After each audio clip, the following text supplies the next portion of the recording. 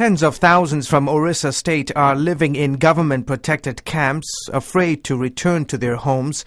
Christians in New Delhi, the capital, have been protesting on behalf of their fellow believers in Orissa.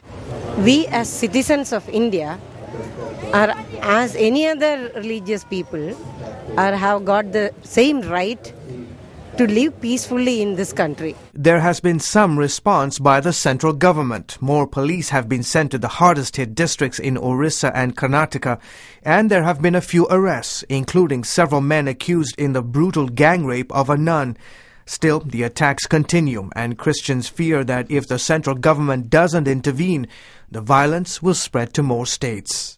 I think if the violence against Christians in Orissa will not be stopped here at this juncture, I think this violence will spread all over country.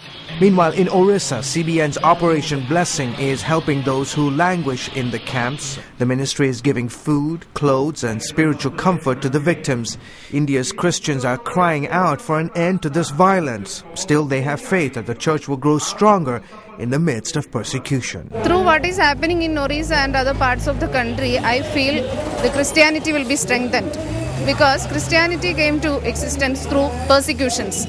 So where there is more persecution, it will be more vibrant. That is what I believe.